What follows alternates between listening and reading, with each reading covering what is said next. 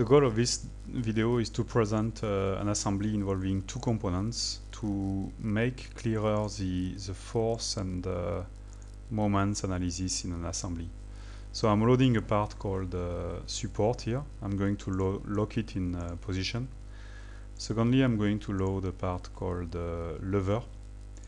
This part called lever will rotate in the pivot that we have here on the left. We are also going to model a distance between this point and this point. This distance represents the action of a spring.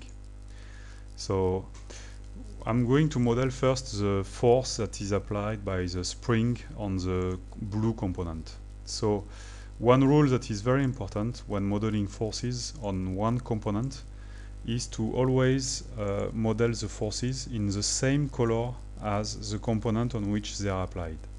Here the lever is in blue, so I switch the force color to blue. Second thing, I'm going to create the force vector here, like this, so that it's applied in the same direction as the spring.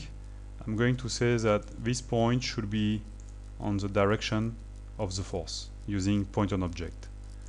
Secondly, I'm going to say this is the current length of the spring, this is the force of the spring. Then we have free length of the spring. I'm going to say the free length will be 60 millimeters. And we are going to enter the K of the spring, which is, let's say, 3 newtons per millimeters. So then we say the force of the spring is going to be equal to K multiplied by free length minus current length. Okay, so we validate this equation. So the force of the spring is now calculated.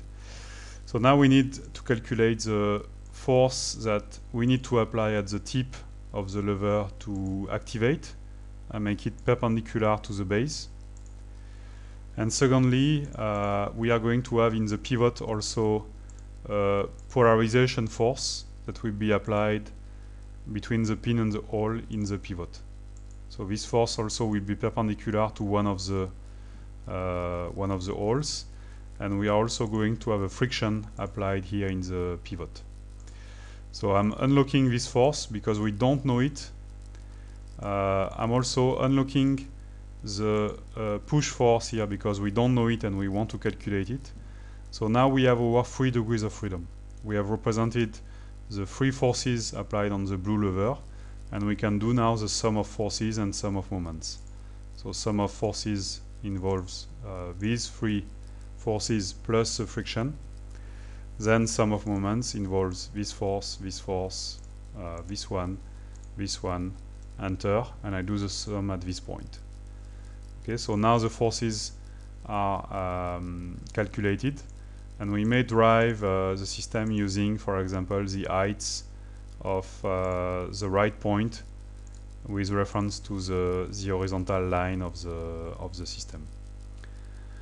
It's also possible to do the polarization effect in the pivot, so to remove the float, then put a tangency constraint between the pin and the hole, okay, and then move the tangency so that it comes close to the force, and simply say this point has to be on the force. Okay, so this is the end of this example about force calculation on the blue component. So the rule is always represent all the forces that are applied, make a summary about what is the value that we don't know and that we want to know, what are the orientations that we don't know and that we want to know, and then do the solving.